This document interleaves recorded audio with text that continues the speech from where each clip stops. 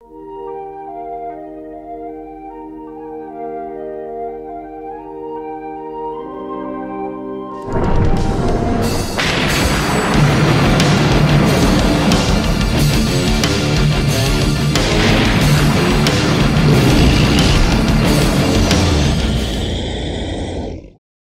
ahoy everybody, how's it going? I'm Groovy, Love Squirrel Medic, and welcome back to another GBHR, Groovy's Brutally Honest Reactions. And we are in Geoff week, and it has been an awesome week so far. I've heard songs that I've never heard before. I've heard songs that are some of my favorite songs, but we're going to continue. Today, I got a song that I don't know if I know or not.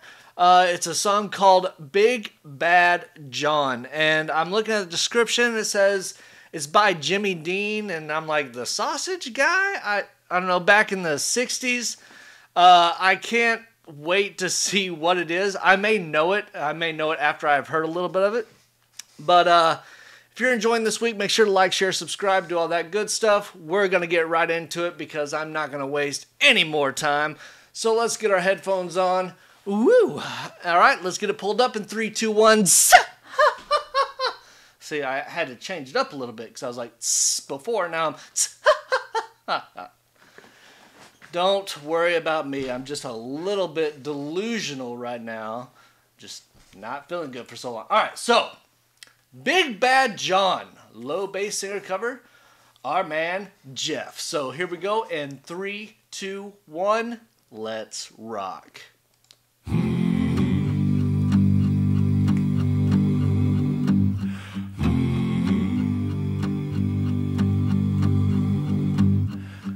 Every morning at the mine, you could see him arrive. He stood 6'6", weighed 245, kinda broad at the shoulder and narrow at the hip. And everybody knew you didn't give no lip to Big John. Big John, Big John, Big Bad John. Big John. Well, nobody seemed to know where John. Well, nobody seemed to know where John called home. He just drifted into town and stayed all alone. Didn't say much, kinda quiet and shy. And if he spoke at all, he just said hi to Big John. Somebody said he came from New Orleans, where he got into a fight over a Cajun queen, and a crashing blow from a huge right hand sent a Louisiana fella to the promised land. Big John, come on.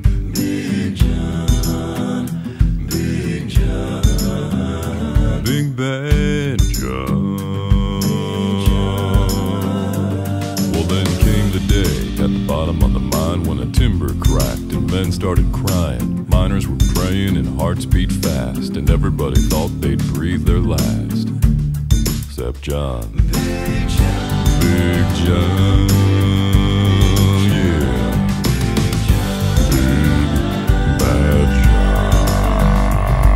Through the dust and the smoke of this man-made hell walked a giant of a man that the miners knew well. Grabbed a sagging timber and gave out with a groan, and like a giant oak tree he just stood there alone. Big John, Big John, Big John. See, now I think every time they say Big John, I'm thinking of I don't remember his name, the actor. I feel bad because he's gone now, rest in peace. From The Green Mile, I think of him as like Big John. Just like, I'm tired, boss. And just picking up stuff and then like, I don't know. I don't know this song. Like, it sounds vaguely familiar. I'll have to call my dad and like, Dad, do you know this song? Because, you know, he's old. Older. He's older. But, yeah, it sounds familiar, but I don't think I know it. I may have heard it in passing, like my dad when he was listening to radio back in the day or something. I don't know. Bad John. Whoa. And with all of his strength he gave a mighty shove. Then a miner yelled out, "There's a light above us." And his 20 men scrambled from a would-be grave. There was only one left down there to save. Big John, Big Bad John, Big John, Big John, Big John. tracks and timbers, they started back down. Then came that rumble way down in the ground, and as smoke and gas belched out of that mine, everybody knew it was the end of the line for John. Except for Big John. He knew better.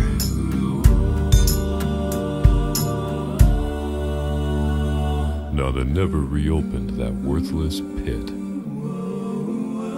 They just placed a marble slab in front of it.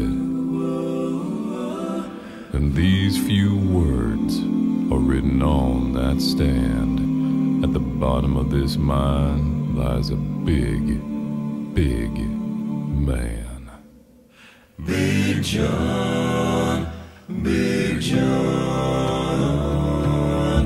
Big Bad John, Big John, Big John, yeah, Big John, Big Bad John, Big John, Big John, Big Bad John.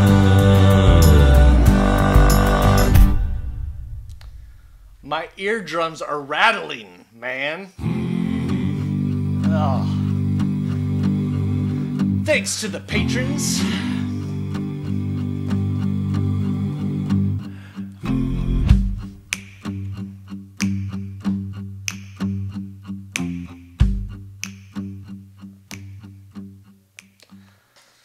All right, Big Bad John.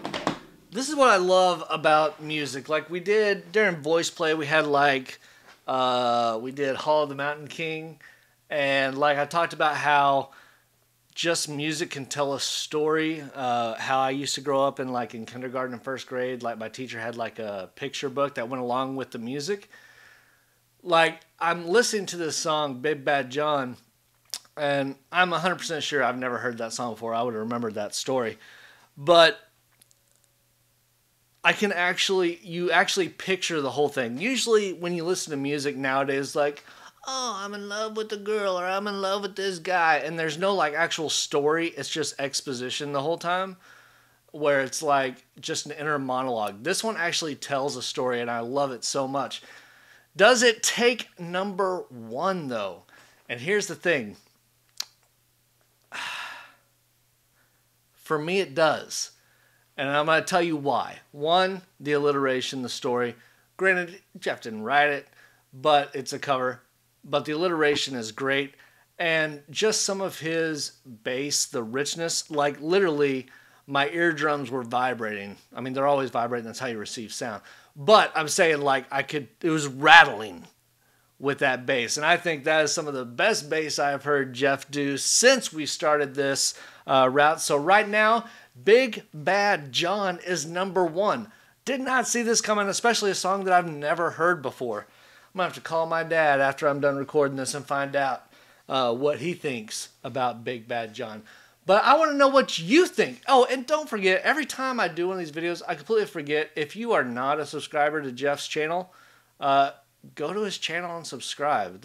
I'm not trying to steal people's work or anything. I'm just trying to react to it. So make sure you subscribe to their channel too, and mine.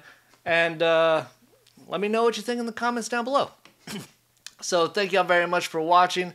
I am Groovy Lava Squirrel Medic, and from me to you, all of you in the Squirrel Army, I love you, I thank you, and we'll see you on the next one, guys. See you in a little bit. Bye.